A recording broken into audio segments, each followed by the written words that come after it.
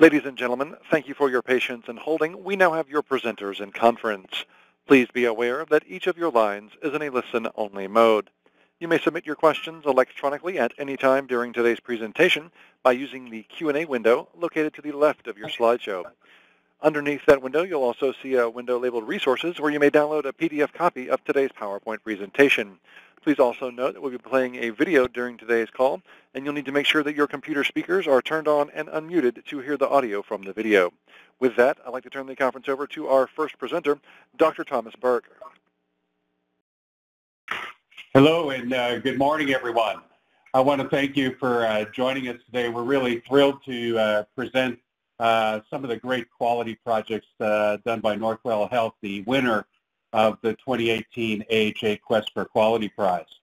The agenda for the call today will include a really terrific video that outlines specifically some of the work teams at Northwell, and then a presentation by Dr. Mark Jarrett, the Chief Quality Officer at Northwell Health, who's going to take us through a lot of their processes, some of their specific projects, and then we'll spend the second half of the hour on questions and answers between you and Mark. So the speakers for today include myself. I'm Tom Burke. I'm a GYN oncologist by medical training. I spent 10 years in the United States Army and then a 30-year clinical and administrative career at the University of Texas MD Anderson Cancer Center in Houston. I had a wonderful time serving as a board member on AHA from 2013 to 2015, and then as part of that board service and subsequently I have served on and chaired AHA's Quest for Quality Prize Committee. Also on today's call will be Dr. Mark Jarrett, the Chief Quality Officer at Northwell Health. Mark is a terrific clinician, administrator, and an incredibly innovative person. I think you're really going to enjoy the insights that he brings, both from a background in internal medicine, rheumatology, and geriatrics, but more importantly to clinical quality, safety, employee engagement, and many of the things that are important to all of us as we go forward. So we'd like to open the session today, but first I'd like to thank Sanjay Malavia, the CEO of RL Solutions, who are the absolutely terrific sponsors of the Quest for Quality Prize. Sanjay and his team have been supportive of all aspects of the committee engagement and prizes that you see put forward, and we want to thank them for their engagement and participation. With that, we'll move to the video and then into Dr. Jarrett's presentation.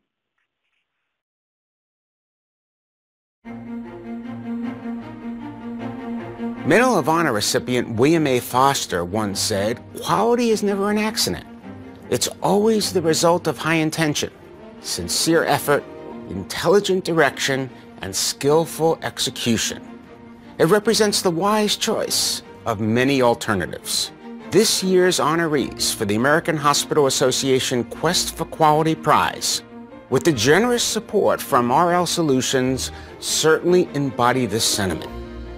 Northwell Health in New Hyde Park, New York, the 2018 prize winner, has earned this award in part for its intentional use of innovation to spur improvement.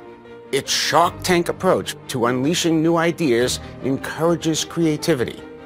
It breeds new approaches to unlocking not just today's challenges, but seizing tomorrow's opportunities. We're dealing with everything from birth to death, from primary care to end of life, from medical care to social determinants.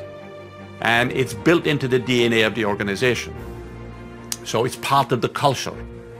Quality is not a project. It's not a department. Quality is everybody's job. So every participant in the organization, every employee, every activity right through the whole organization is responsible for quality and for driving the quality metrics, improving them, challenging those which we don't think are right. Healthcare is a partnership. It is more than a relationship. Each person brings in something to the table, and we are trying to create a healthy outcome for the patients. So that is with the Northwell's motto.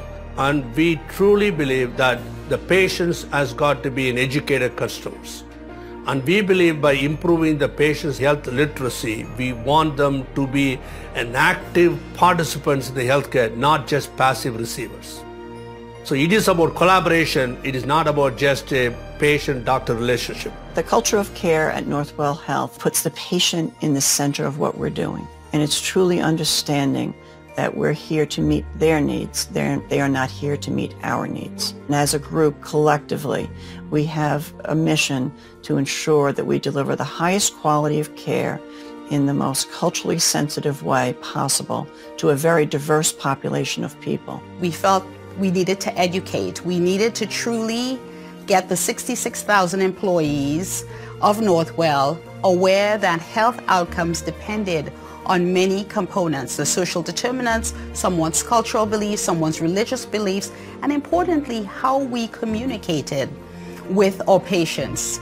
And so we've included components of linking culture, religion, communication with health outcomes. We have also started unconscious bias training because we feel that we all have implicit biases, and that can affect the way we interact with our patients, the way we interact with each other. The things I would tell other people trying to do this is respect all of your team, not only to get them work as a team, but respect what they have to say. Recognize that everybody has something to add, and that you have to include multidisciplinary teams whenever you're trying to achieve performance improvement. It can't be just the doctors and nurses. It has to be everybody who touches the patient. You know, Northwell truly is a place where quality is the foundation for all of we do, and I would say probably the best example is at the board meetings. I've always given my quality report before finance gives their financial report, and that kind of sums it up. At RL Solutions, we're proud to be the AHA's champion sponsor for quality and to have the opportunity to recognize organizations that are pushing the boundaries of quality improvement. In working with so many organizations across the United States, we're so humbled by the dedication and effort that goes into providing quality care for patients. Northwell's commitment to meeting the diverse needs of its multicultural communities and improving access to care is truly inspiring.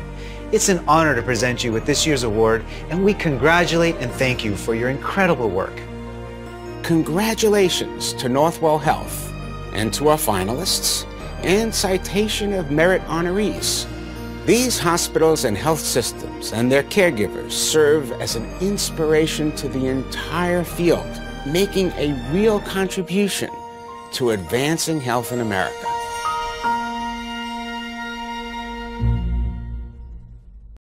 Well, I hope that you saw just a little bit of what the award committee saw as they visited Northwell during their application and assessment process.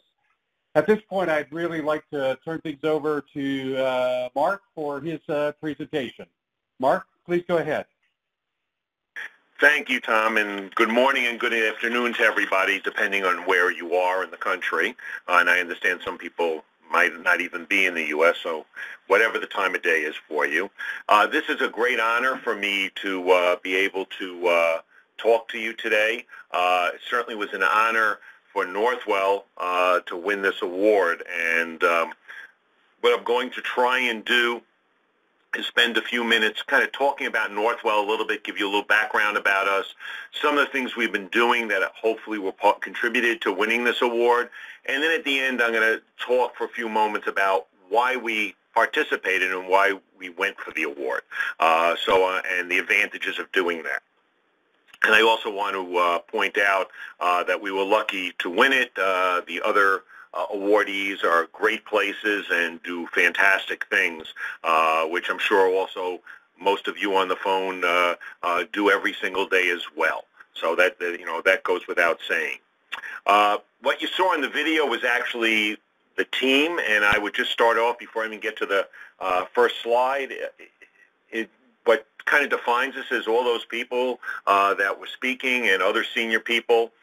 Their doors are always open. So from a quality viewpoint, I can walk in any moment, any time, and speak to them about it. I don't need to necessarily make an appointment because quality does fit in throughout the whole culture of Northwell. Our philosophy is to be at the forefront of change, to be proactive. It's interesting as the politics in the United States are more in disarray than they ever were. Many people ask our CEO, Mike Dowling, well, what does this mean for healthcare? What's the government going to do? And as he always says, it is really up to the healthcare industry to define how we should do things and how things should be improved, not for government to do it. We should be doing it. We always look for obstacles, for opportunities, not obstacles. And again, innovation is really critical, and you'll see that a little later. We've been growing a lot, which makes it hard, but we do that. We are now the largest private employer in New York State, and we have about 68,000 employees. What is a big advantage for us is we have unified leadership. We have a single administrative and clinical leadership on the corporate level throughout the whole health system. Clearly, each hospital and ambulatory has their own leadership, but it all reports up to one single board and one CEO for the system.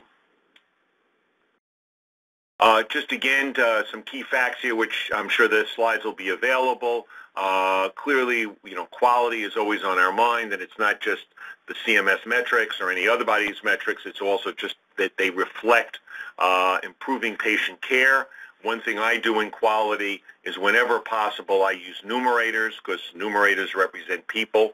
It's not about indexes or percentages. We work very hard to provide access to care in all of our market areas. We do have a large academic and research component.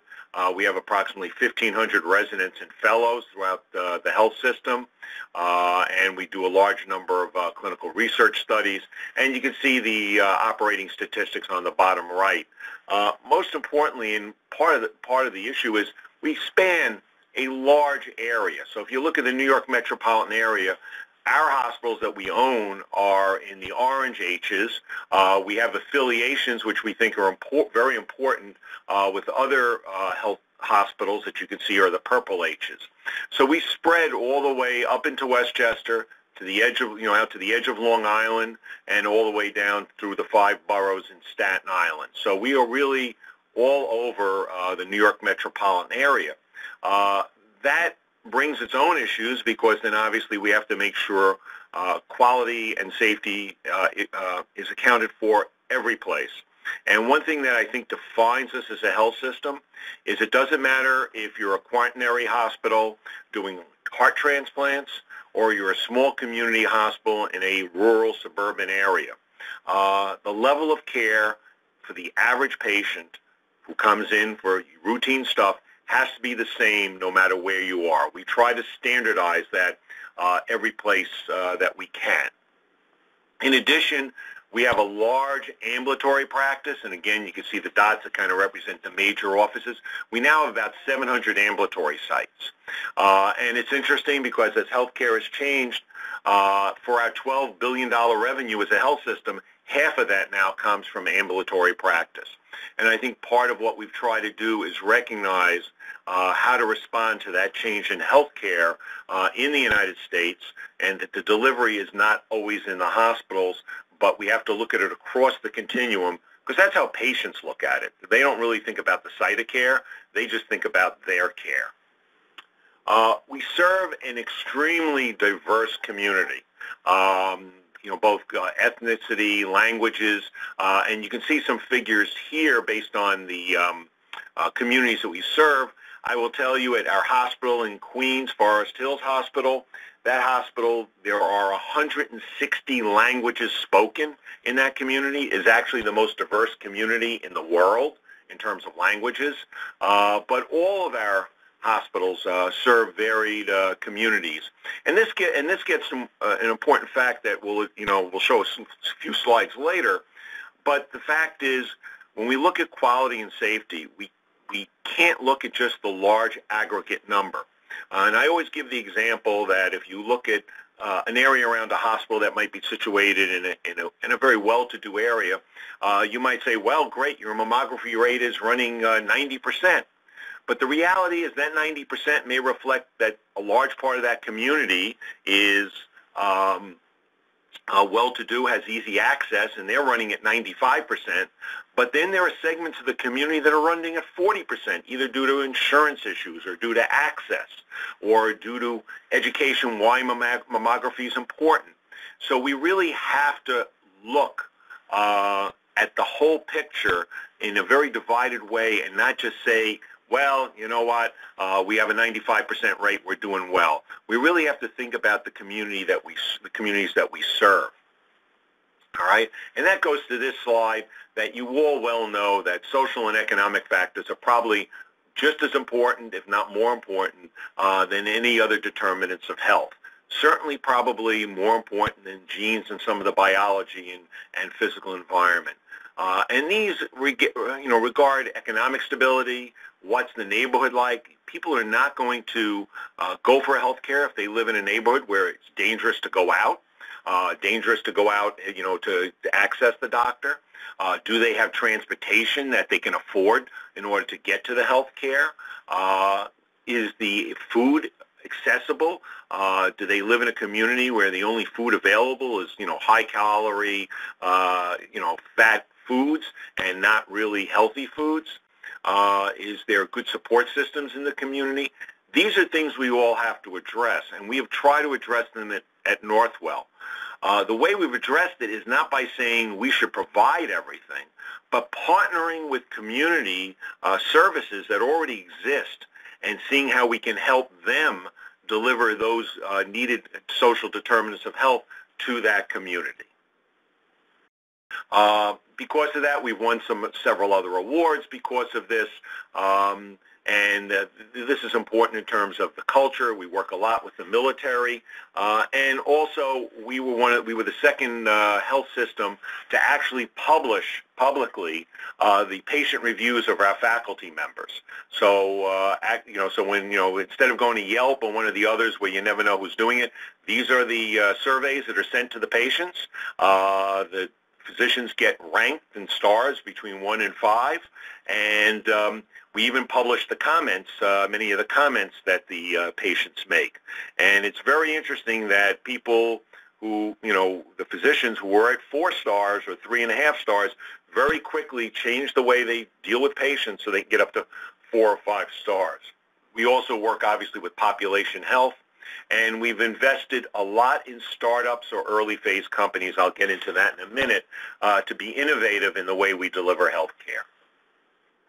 So what we've done is we've looked at the forces that are going on in the healthcare industry today, all the way from aging of the population to the reality that the government has become the primary payer, and looking to change how we can deliver health care, realizing that these forces exist, and you just kind of can't say, well, that they're a problem. We have to figure out the solution to do this. And that means, making sure that your investments address these issues. You use technology so that you can improve things. And most importantly, empower the consumers, both with transparent data and measures, and you have to use outcomes that really matter to the patients. One of the other things we do is we respond to local and national emergencies. During the Texas flooding last year, we sent doctors and nurses down to Houston to help. In addition, we sent people down to Puerto Rico to help. That was, not only as part of DMAT teams, but we sent down specific teams down to do that. In addition, a couple of years ago when we had the Ebola crisis, we quickly developed an Ebola treatment center. Reality is, and the way Northwell works, many of us spent almost 2 solid weeks working on our Ebola treatment plans and policies. 7 days, we were at corporate 7 days a week working at it simultaneously. We really realized we needed a place that if we had an Ebola patient that would be safe for both the staff and the patient to be treated. And in about 72 hours converted a vacant ICU wing in one of our smaller hospitals into an Ebola treatment center that became both approved by the state and by the CDC. Another area we're working is we're consulting in Brooklyn, where there are large underserved hospitals and patients. This is an area where actually the state, New York State, is spending approximately $300 million a year to support 3 hospitals, and working with them to try and develop them into a system and trying to support those communities, which really have great difficulties, both because of the economics in that area and misdistribution of resources between the hospitals, and trying to get them to align in a way that really is synergistic rather than competitive. And we do an innovative culture, and we've had a lot of things that we've worked on in terms of research and new programs.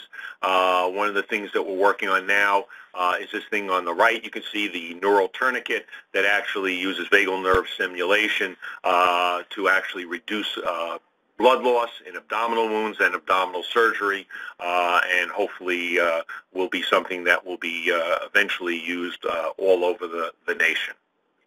And we donate, obviously, and use a lot towards economic and community impact. We give a lot of community benefits and investments per year to the tune of over $1 billion. So getting back to the award, when we did the application, it honored organizations making significant progress in 5 commitments by the AHA. These included access, value, partnership, well-being, and coordination.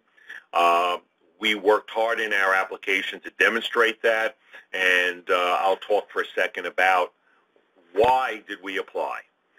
So clearly, the obvious thing, and I would never deny it, is one always likes to win an award. There is nothing wrong with that.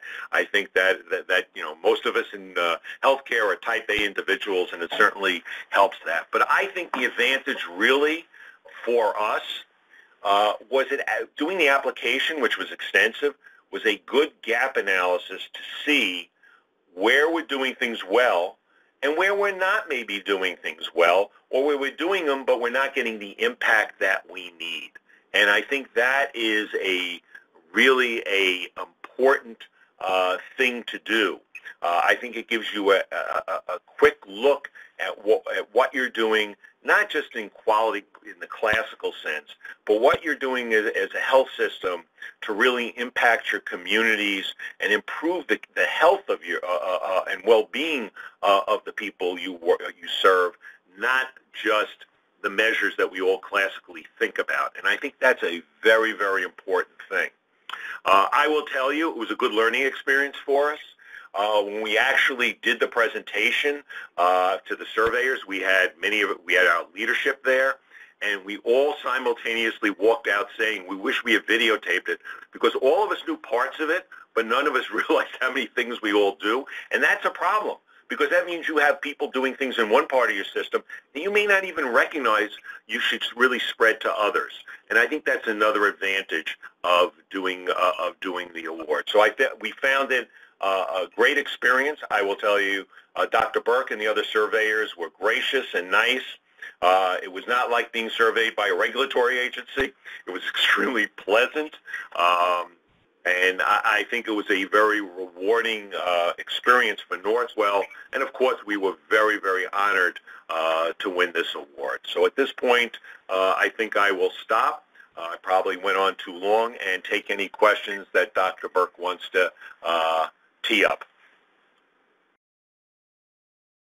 Mark, thank you so much. I think all of you got just little snippets of everything that we saw at Northwell that was deserving of this particular award. And I would like to highlight a couple of things that I think really came through to the survey team and to the committee as a whole. One, obviously, was the innovation and creativity of the system and the team to bring together over a wide geography, incredibly diverse patient base, all of the programs that you saw, and doing that largely with data and a requirement that quality be similar at any of the locations that patients receive their care. That was clearly a highlight of the system and their efforts, and their investments in those areas are substantial. I think the other is that I would highlight is the transparency, and you heard a little bit in Mark's presentation, but transparency of data with patients, with insurers, with work teams, with communities at large. There really were no filters around data. And certainly in all of us that are working on a quality journey, transparency of data and outcomes, I think, is a critical objective.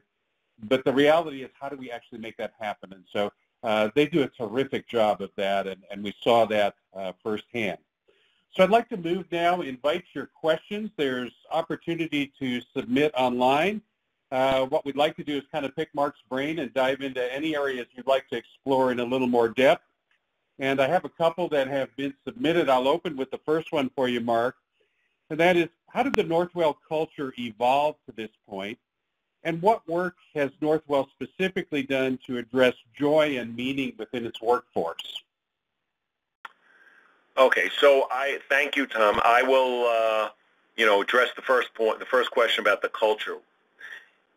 As a system, we came together over the last 20 years, and it is interesting to note that right from the very beginning, as the first few hospitals that came together, before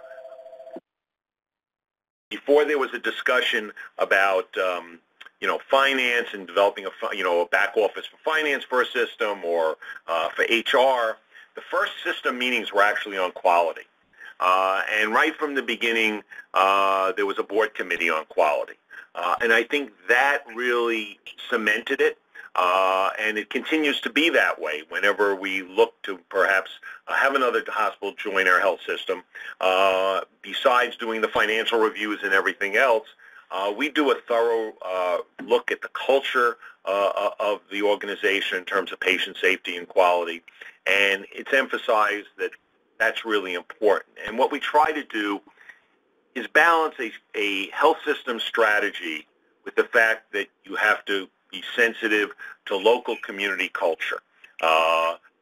Physicians and nurses in a given hospital are very proud of what they do. They often live in that community, and you have to be sensitive to that, as well as try and steer the big aircraft carrier in the direction you want.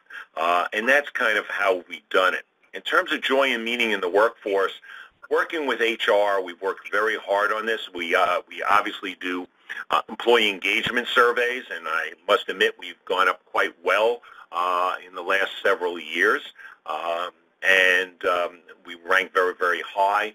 And the reason why is it tends to be a friendly place where, at all the hospitals and at corporate, where people really come to work every day to try and make patient care better, and that's everybody's focus. And we're sensitive to the fact that if people are stressed, there's a lot of programs for that. We try and make people aware that if they see a colleague who's stressed, a fellow worker who's stressed, to say something, not just walk past it and say, well, you know what, they're having problems. Maybe they're having problems at home. Because we really have to be our brothers and sisters keeper. We really need to work together. And I think that's made a big difference in the joy of work that we've done, as well as rewarding people when they do a great job or they go an extra step, and having recognition awards or points that you can turn in, doing all kinds of projects to kind of get that done. I want to just interject, since I was on site for the site visit, a great example to me of how you engage workforce in sort of the meaning of their work is there are specific concerns about workforce safety for hospitals and hospital employees, and we saw firsthand a security system at Northwell that was designed by the workforce itself. And so the whole process for entering, exiting, moving through the different portions of the health system were really built on the input of specific employees who were concerned about their own and their patients' safety in the workplace. I throw that out as an example I saw that kind of speaks to this topic. Let me go on to the next question, and that's, do you have some specific strategies for how to break down sort of traditional thinking and organizational mindset, and maybe specifically as you bring on new hospitals and new partners into the system, how do you get them into the sort of same cultural mindset of Northwell? Well, it is not always the easiest thing, but the first thing we do is not walk in there and tell them you got to do everything this way, the Northwell way. We take it in chunks. Clearly, if there are things going on that are not, safe for patients or not high quality and will impact patient care, we try to intervene in a polite way very quickly. Most importantly is bringing them to the table. So we will, invite the various leaders or even managers to multiple committees at the system level, and they quickly see that everybody kind of works together, and that it's not, we're not focused on just, one or two hospitals. We're focused on everybody, and that everybody has a voice.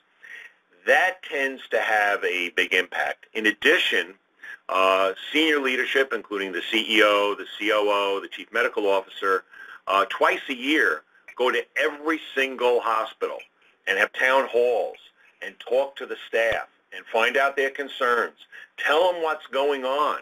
Tell them where we're going with things. And that makes a big difference. And then we have board members who actually on holidays or at nights will come into the hospital and walk the halls and thank the staff. And that really, when people see that, then they kind of say, I hate to use a bad expression, they kind of drink the Kool-Aid and say, you know what, maybe they're not going to tell us what to do. They're asking us what we should do. And I think that is really the crux, the critical element.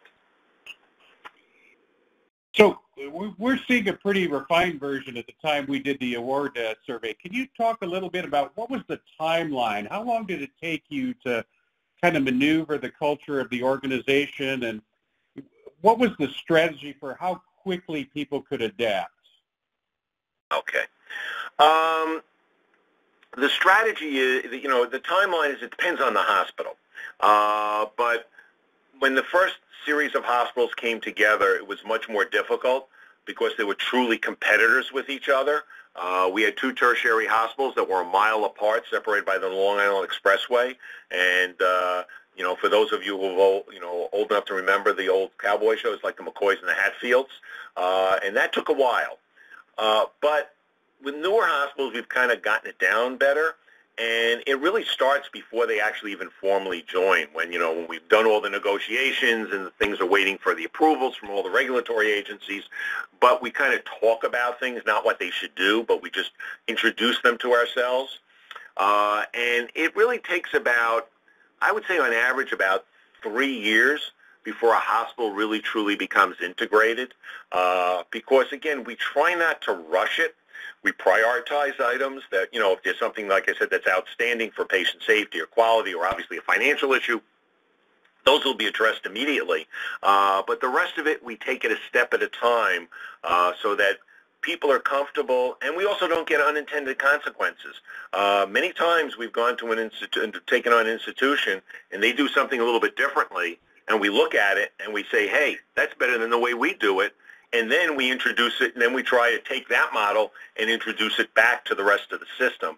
And that's very reinforcing for the new one, the new hospital coming on, because now they really feel like they are contributing and they're part of it. And it takes about 3 years on average, I would say, for the hospitals to feel really comfortable and for leadership to feel comfortable.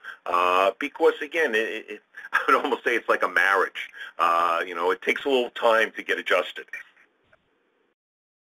Let me switch gears a little bit. I want to talk about technology. A lot about what you do as a system relies on data and data, both input, sharing, transparency, things we've talked about.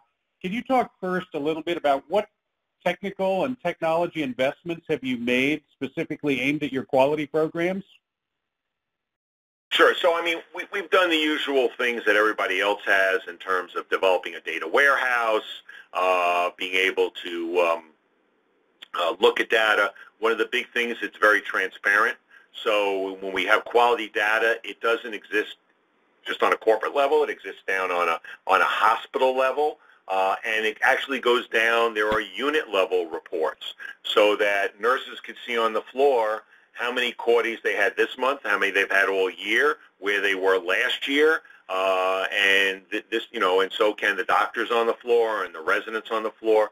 So we've really invested in getting dashboards out to everybody and making sure they're aware of where we are and what we have to do. That's been one of the technological things that we've done. Obviously, we're working now with machine learning, and we're investing in that in order to both look at predictors of patients coming in, of who are going to be the people that need the extra help in terms of population health management versus the patients who don't. Some patients are obvious, but some patients are less obvious. The other area we're doing that in now is with social determinants. We've not been happy with the way we've always catalog people catalog them in terms of social determinants, and it's not just. And we've also learned it's not just a matter of race, ethnicity, religion, anything like that. It really gets back to the other social determinants. So we have a whole group that works on this.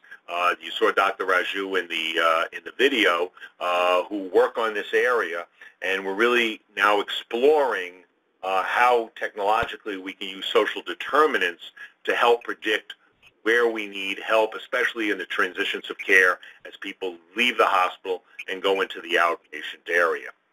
The other area we've used technology to improve quality is telehealth. So, for example, about 5 years ago, we developed telepsychiatry. It's almost impossible to have full-time psychiatrists available 24/7 in every hospital. I mean, there are just not enough psychiatrists around to be able to do it. So what we've done is we used our one of our 2 psychiatric hospitals, used their emergency room as the hub, and we provide telehealth psychiatry consults to patients in other emergency rooms in smaller hospitals, especially at night. What this has done is 2 things. One is it has delivered the right care at the right time, and number 2 is it has been great for patients. Very often a patient came in at 10 o'clock at night, they might have to sit in the emergency until 8 o'clock in the morning to be evaluated by a psychiatrist. That is not fair or appropriate for a patient, especially for a patient who's having a behavioral health issue. So we've harnessed telehealth for that.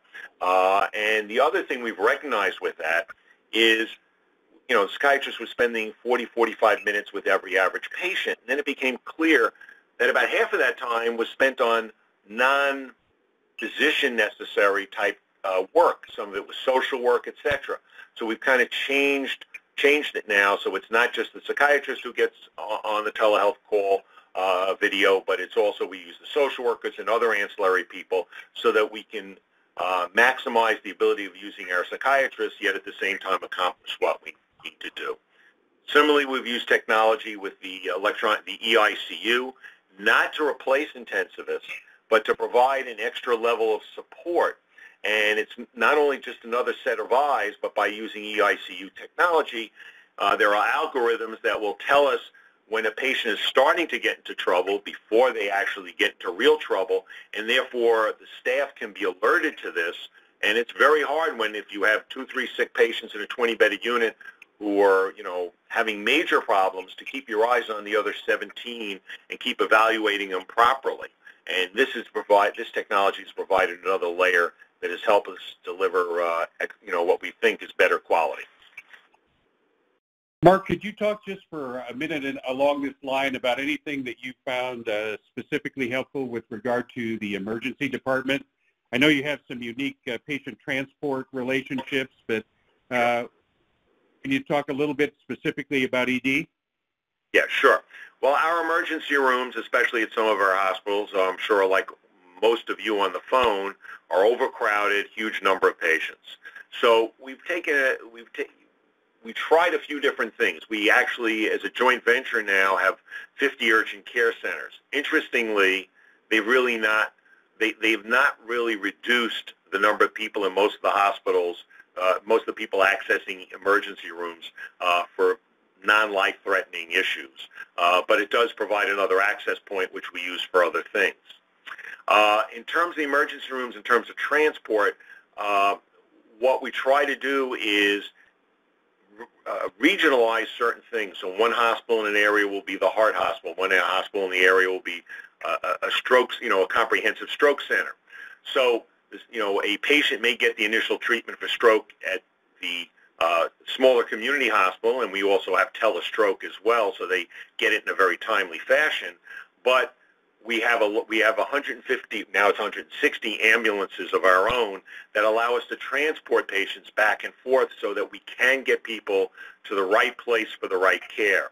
In addition, we have a helicopter, because we're over a wide space, so that we can transport very ill patients very quickly and not be worried about the typical Long Island or New York City traffic, which you can only imagine what it's like. So we've done those modalities to help move patients to the right care, because it's easier, sometimes it's hard to get, that tertiary level care at a smaller community hospital. Now, most patients obviously don't need transfer, but when it is necessary, we have a good mechanism for it. And the motto for the transfer center, because we have a single number they can call, is always say yes. We don't want people arguing, well, they really don't need to come. We can always do an analysis afterwards and say, you know what, maybe this one did need to come. Here's what you got to think about for the next time. But we never want the patient caught in the middle. Excellent. I want to step back a minute and ask you, can you lay out for us the sort of organizational structure of the quality program, sort of cascade us down from the system to individual sites? Sure. It gets back to the issue that we kind of talked before about hospitals and their own culture and what they do. So, do you have a federalist system or a public system? Is it states' rights or federal rights? We have a corporate infrastructure for quality, which helps, guide the system strategy, is available for help whenever a local hospital is having problems with a tough root cause analysis or a tough problem, clearly swoops in and helps whenever regulatory agencies are involved which in our health system, because of its size and because of New York, 85% of business days, we have at least one regulatory agency in one of our sites. And that's not because necessarily bad happened, that's just because of the number of visits we get by all the different agencies.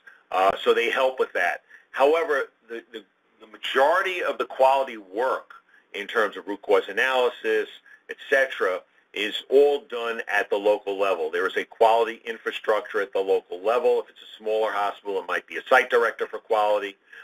If it's a larger tertiary hospital, it could be an associate executive director for quality who's on par with also the chief nurse for that hospital and the medical director for that hospital. They all work together as a team. Corporate is there to help set the strategy. We follow metrics with them, so if we start to see one hospital starting, the metrics are starting to drop and we haven't heard that they're addressing it, we will then, just ask them what's going on and help them with anything.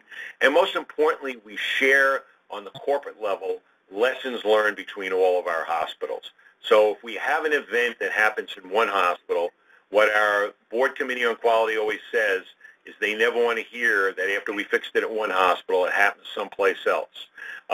So we work very hard on making sure that major corrections occur at every single site in our health system, and we have meetings. In fact, my meeting this afternoon is with the quality leads from all the hospitals, and we discuss the 2 or 3 main cases that we had that we felt had major system effects, system errors and system effects, that we discuss them together to make sure that they're monitoring for it, assessing for it, and that they have a corrective action for their local hospital. Thanks. Another question I want to have around data transparency. You talked a little bit about this in your presentation, but could you kind of walk us through how you specifically share data, both with health plans who are payers for your patients and also with the community at large? You talked about some programs about sharing information in the community. Can you speak to both of those? Sure. So actually, before New York State came out and said, and then, CMS, publishing hospital infections, our CEO said, let's do it, patients should know about it. We try to put out as much as we can within the limits that, we all have of the quality, of protective stuff for quality in terms of RCAs and peer reviews. But we try to put out our numbers for everybody because, quite frankly, it's the patient's rights to know, what your infection rate is for joint replacements if you're going to one of our hospitals for a joint replacement. So we feel that's an important principle. We also make sure that our staff has access through our intranet to any of our data so that they themselves are familiar with it. As I said, there are the nursing unit level reports as well. In terms of the payers, it's interesting because very often they will come back with data based on their patients, which, if it's a commercial payer, maybe a young population, it may not be reflective of what we see in the general population. So we try to share what we see with the payers in our general population, which will include obviously the CMS measures and Medicare, but we will often, share other data that we have that demonstrates, that goes along with whole populations rather than just their specific managed care plan or their specific commercial payer. And in fact, we often, when we look at quality gates and quality metrics with them, we try to do it on a general population basis rather than just their specific population, which may not be that large. Just another point I'd like to make in terms of data. Incentives that occur for leadership, both at the hospital level as well as at the corporate level, are tied. One of the 5 pillars of that is a quality measure. And what we've done at the hospital level, as well as obviously at the corporate level, but at the hospital level, 80% of your measure is based on how you're doing at the hospital, but 20% of it is based how we do as a system. And the rationale for that is we're all in it together, and we want the sharing of data throughout. In addition, all of our meetings, we present data. So today, for example, we had the medical directors meeting with all the medical directors around the health system. So I spent 20 minutes going over all our hospital-acquired condition data, all the numerators, as well as the standard infection ratios, our mortality data. Somebody else also talked about our readmission data. We go over the data every place we can, and when we see somebody is not doing as well, we go to the people who are doing well and said, you know what, can you give them a call or go over there and see what you're doing may be applicable over there to help. And that sharing of best practices based on data metrics, I think it's helped drive improvement tremendously. Mark, thank you so much. There's one last question that's probably most appropriate for me to field, but before I take that on, I'd like to really congratulate you and the team at Northwell for all that you've accomplished in your community, and thank you for sharing your time and experiences with all of us today. The last question is, what advice would you share for a standalone hospital that doesn't have the breadth of resources as a system as large as Northwell, and how could we excel in areas addressed in the application and be a real contender to win the prize? The committee has separate applications for systems and for standalone hospitals, and our survey teams are really geared to look at the same issues across both, just it's a difference of scale. So on the system side, we're looking at, how does the system manage a population across usually a much broader geography and from more diffuse sites. But for the standalone hospital, it's how do you engage the community, your workforce, what's your quality program, how does that impact, how do you measure it? So the actual discussion and measurement and description of programs is similar whether it's a standalone facility or whether it's a system. And I'd point out that in the past 5 years of the award, we've had standalone hospital systems represented at all levels from top prize down to honorable mention and citation of merit categories. So the last pitch on the slide in front of you is that we would like to encourage you to share your journey with us. The Quest for Quality Prize application will be available at the website. You see the link here on the screen beginning on April 15th. Dave Carlin at AHA is our coordinator. His contact information is there, both email and telephone. If you have any inkling of wanting to apply, Dave can guide you through the process, help you with an application, and walk you through things from that point. So we certainly would encourage you to do it. We had some wonderful, wonderful applications during the 2018 cycle. We're getting ready to survey the 2019 contenders and encourage all of you to participate in the upcoming year. Thanks for joining us today, and with that, I'm going to sign off. Ladies and gentlemen, that concludes today's presentation. You may disconnect your phone lines, log off your webinars, and thank you for joining us this afternoon.